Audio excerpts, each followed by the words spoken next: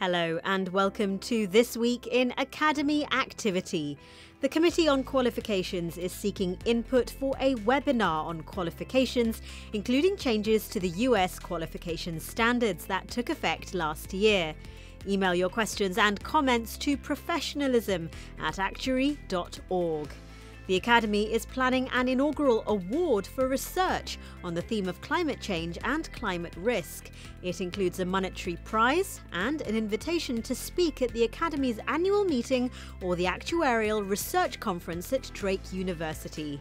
In advance of this week's State of the Union, the Academy offered background information on Social Security, Medicare, climate, and other major public policy topics that President Biden talked about in his address. And registration is open for the Kickoff PBR Bootcamp webinar on March the 15th. It will offer an introduction to PBR topics, with the series running through December. Links to all these items are at actuary.org. That was this week, the latest news from the Academy.